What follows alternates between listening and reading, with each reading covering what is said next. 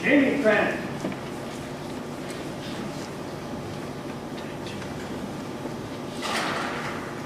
Good evening. Thank you for the opportunity to speak tonight. I was able to view the March committee meetings online and am a bit concerned about the hiring of 2 assistant part-time principals when we are a declining enrollment district and have a huge budget crisis on our hands. My confusion stems from the origin of this idea, as it seems to have just appeared from thin air. My concerns are many.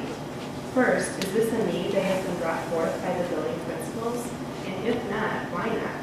Aren't the building principals the best gauge of what is needed in their schools? Second, several members of this board pride themselves on being fiscally conservative, and while I applaud your efforts to carefully distribute our tax dollars for programs, staff, and general operations, doesn't it seem a bit contradictory to hire 2 additional administrators if they are truly not needed? We now have 10% fewer students in the district and many fewer teachers than we did just 4 years ago. Did we have assistant principals back then?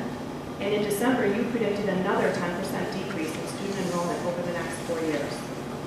Third, there was a statement made that the 2 assistant principals would already be in place when our current principals decide to retire.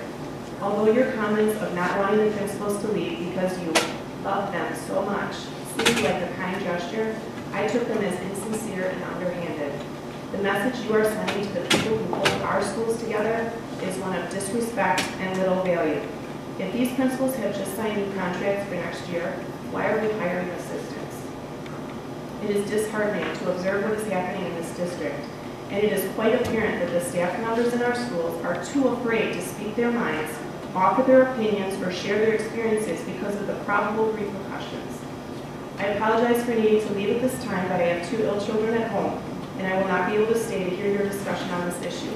I can only hope that you will slow down a bit before making this decision and consult the true experts in our schools, the principals and teachers.